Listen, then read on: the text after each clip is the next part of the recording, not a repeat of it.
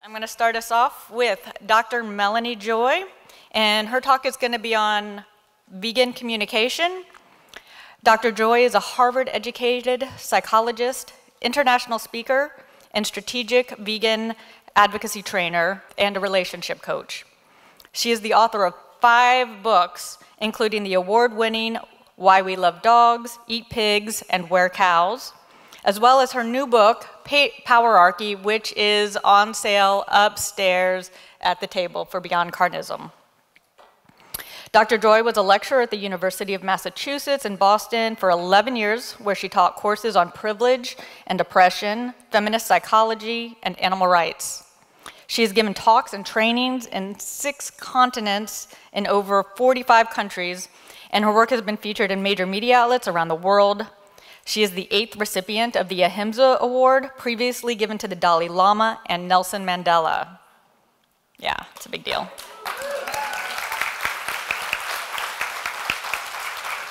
This was for her work on global nonviolence. Dr. Joy is also the founding president of the charitable organization Beyond Carnism, also upstairs, and co-director of the Center for Effective Vegan Advocacy and co-founder of ProVeg International. So you will get a lot more about them this weekend also. So Dr. Melanie Joy, come on up. As always, such an incredible, incredible pleasure and honor to be here, and just so inspiring to see every year I come back. There are more people coming to this event, and there are just more and more vegans, more and more people joining this movement all around the world, and I'm so incredibly inspired. So thank you for being here. Thank you for getting up and coming out this morning. I'm going to talk about vegan communication. I believe that this issue of vegan communication is one of the most, if not the most important topics for our movement to be engaging with. Now, as the title of my presentation suggests, how we communicate can impact our movement in one of 2 ways. Our communication can help create a resilient movement. That's a movement that's healthy and strong, and that's a powerful force for animals. Or it can feed the problem of a movement that's cannibalizing itself. And I think you guys know what I mean, right? Now, a movement is resilient when its proponents interact in a way that increases their sense of security and connection. And since communication is the primary way that we relate to one another, how we communicate will either increase our sense of security and connection with each other and within the movement, or decrease the security and connection. In other words, our communication can be more or less healthy or toxic and harmful. Toxic communication, I'm defining as communication, any communication that violates integrity and harms dignity. And let me explain this. Integrity is the integration of our core moral values of compassion and justice and our practices. And dignity is our sense of inherent worth. It's our feeling of being worthy, fundamentally worthy beings on the planet. So we violate our integrity whenever we communicate in a way that doesn't reflect compassion and justice. Basically, whenever we communicate in a way that's not respectful. And we harm another's dignity when we communicate that they are somehow less than, when we shame them.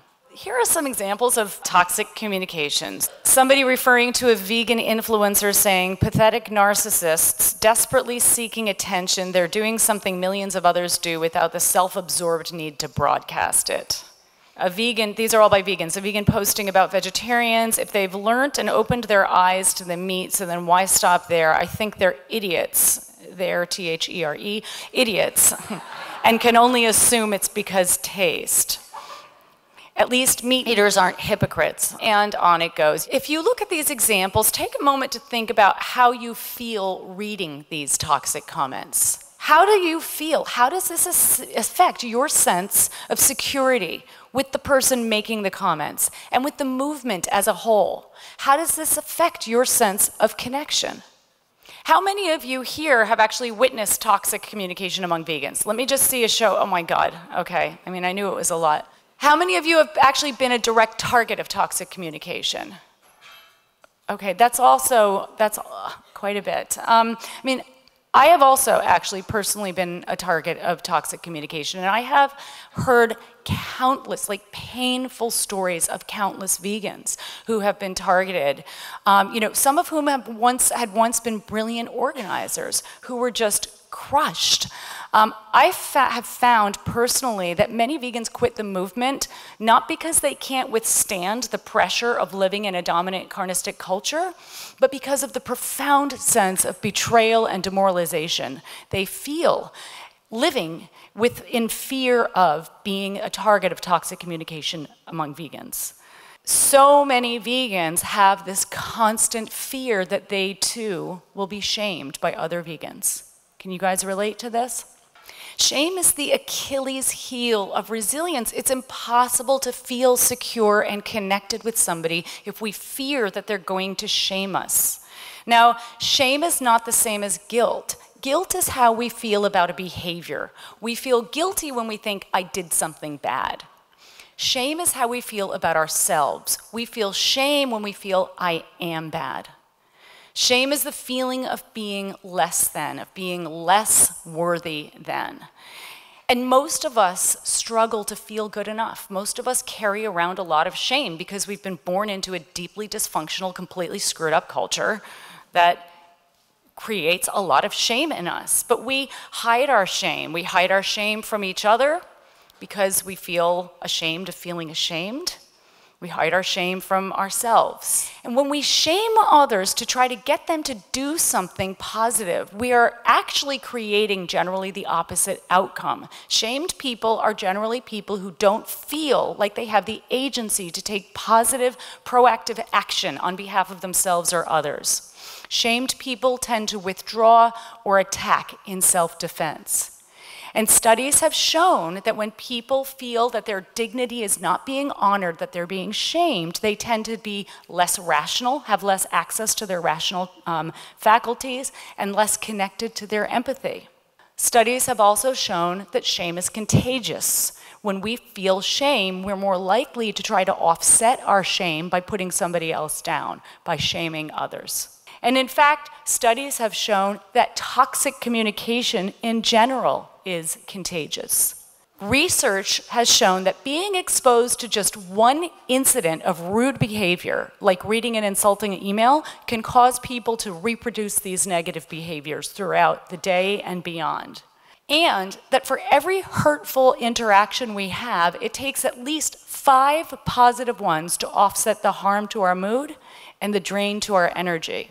So just imagine the impact of toxic communication now, expressed not just one-to-one, but by someone who's influencing hundreds of thousands or thousands of others on stage or online. And imagine the increase in that impact when the person is in a position of authority. Our toxic communication is creating an epidemic of suffering, and it is doing tremendous damage to vegans, to vegan organizations, and to the movement as a whole. Researchers have estimated or have done an assessment of the costs to organizations where toxic behaviors, which are primarily toxic communications, are prevalent or exist in 15 or more % of the organization. And here are some of the problems that are caused in a workplace where there is toxic communication.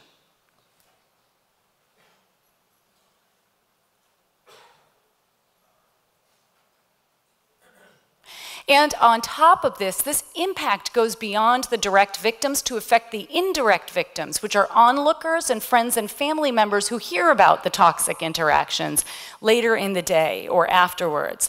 They can also experience the same problems, just like non-vegans who witness vegans communicating toxically can be impacted by this and get turned off, of course, to our movement. Studies have shown that just one person who engages in toxic behaviors in a group reduces the group's performance by 30 to 40%. And the financial costs alone of a toxic workplace of a staff of 1,000 is over $2 million.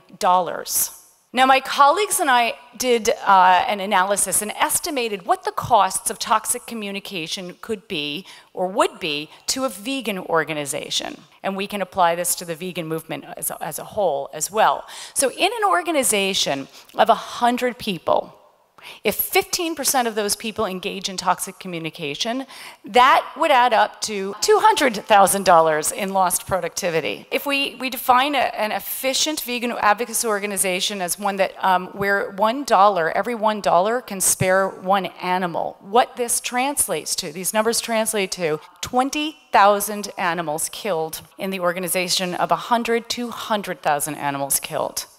And even if our estimates are 80% off, 80% too high, which they're not, I actually think they're too low, that's 20% too many animals for me to be comfortable with, and probably for anybody in this room. So an imperfect, useful analogy is to think of farmed animals being in like a sinking ship. And with vegans as their primary chance of hope, vegans personing a lifeboat.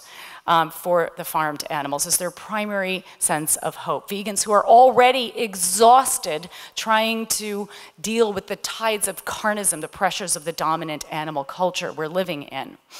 Every toxic communication is like shooting a hole in the bottom of the animal's lifeboat. One reason, I'm sorry, I don't want to traumatize you guys early in the morning, but so one reason toxic communication is so prevalent among vegans is because it's prevalent in the dominant culture. Vegans are people, and most people haven't learned the tools for relating and communicating healthfully.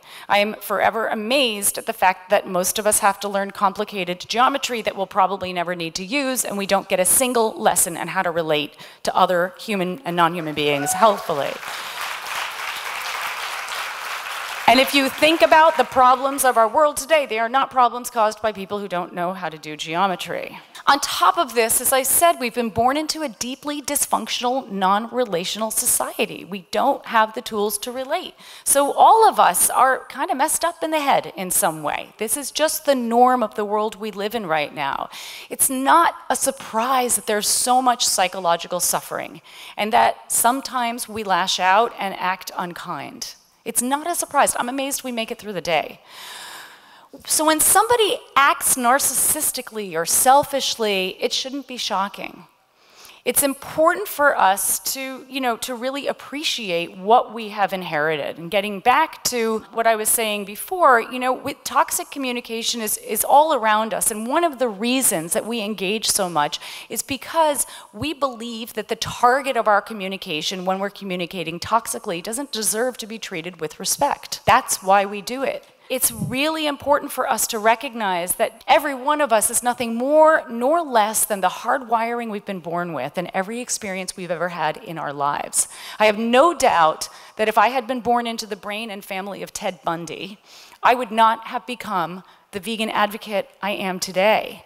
Really, to feel and advocate compassion is a privilege. So we would do well if we could relate to the world the way it is, rather than the way we wish it were. Now, I know this is a challenge, particularly for vegans, because vegans are visionaries. We have a vision of the way the world could be, which often translates in our minds into the way the world should be. However, this is precisely the kind of thinking that feeds this toxic moral perfectionism, whereby we hold others and ourselves to impossible standards. One unexamined or even selfish choice or statement makes someone bad, makes someone the enemy. And at this point in time, the ethos, the backdrop of the movement and even beyond, is such that we not only tolerate, but we celebrate this moral perfectionism and toxic communication. We rally around those who raise the battle cry of moral righteousness, believing that it's all right to abuse others as long as you're morally outraged. Now, of course, anger is sometimes healthy and appropriate, but how we relate to our anger matters. When we relate to our anger in a healthy way, we recognize it simply as a signpost, alerting us to the fact that we're experiencing or witnessing what we perceive as an injustice. When we relate to our anger in an unhealthy way, it has the charge of contempt. Contempt is a red flag that we've placed ourselves in a position of moral superiority, and it says more about us than it does about the person who we're feeling it toward. And we can do better. The vegan movement is meant to be a counterpoint to those dominant attitudes and behaviors in the world that we want to change. I know we can do better. Now, on a meta level or an overarching level, of course, we need to address the roots of the problem. It's important to develop relational literacy, which is the understanding of and ability to practice healthy relating. To this end, there are plenty of resources out there. I have 3 of them that I've written specifically to address this problem. My book, Beyond Beliefs, which is for vegans, vegetarians, and meat eaters relating to one another. My new book, Powerarchy, which I'll be speaking on tomorrow at 3:45. And a book coming out called Getting Relationships Right in January that I have. All of these are designed to help people become aware of dysfunctional power dynamics and shift the way that we relate to them. On a more practical level, now when deciding whether to communicate, ask yourself the questions, as Rumi suggested: is it true? And is it kind? If the answer to either of these is no, it's probably best not to communicate. We also need to commit to creating a healthy process. Every communication has 2 parts. It has the content, which is what we're communicating about, and the process, which is how we're communicating. The process matters more. A healthy process reflects integrity and it honors dignity. Does not mean we don't hold people accountable and try to change problematic behaviors. We hold people accountable, however, we do so without perceiving or treating them as morally inferior. In a healthy process, the goal is mutual understanding. It's not to be right, which means making the other wrong. It's not to win, which means making the other lose. It's not enough that the content is about compassion. The process itself also needs to be compassionate. It's also important to protect your and others' boundaries. Hold people who communicate toxically accountable and don't be a bystander and enable them. Delete disrespectful comments, don't forward them. If you run conferences or meetings or an organization, don't give a platform to people who communicate toxically. And avoid the temptation to read toxic commentary. Toxic commentary has an addictive pull to it. And like all addictions, it compels us to do the very thing that ends up harming us.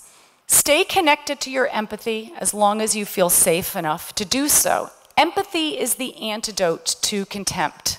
It is difficult, if not impossible, to look down on someone if we are looking at the world through their eyes.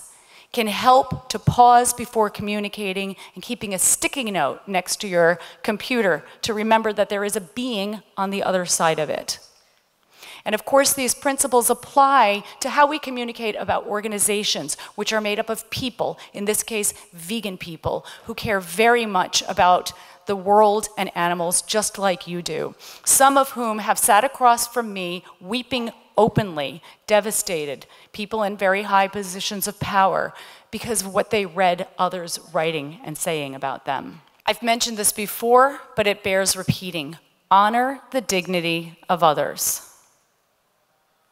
Be extremely skeptical of anyone who argues that it is ever appropriate to communicate without compassion and respect. I don't know of a single study that suggests that this is the case. In fact, what I know is the evidence points to exactly the opposite. Practicing compassion is not weakness. It is strength. It is not passivity. It is true strength. And finally, remember our shared bond. We vegans carry a heavy burden. We have to live with the awareness that every day, every second, horrific suffering is happening. And no matter how hard we work, we will likely never live to see the end of it. And this collective knowing and caring, it's a sacred bond that we share. We need to honor that bond so our movement can be the safe and resilient and inspirational space we need it to be so we can keep doing the work we're doing for liberation. We will never be thanked by those who we're trying to save. So we need to know and show one another that our caring and our efforts matter. At the moment, we are the primary hope that the animals have. So I want to just wrap up with thanking you for helping me to stay inspired, for being my hope, for helping me to feel secure and connected in the moments that I haven't. I find my source of strength and inspiration from the people in this amazing movement, and I want to thank you for doing that, and thank you for continuing to do the amazing work you're doing. Thank you. Thank you.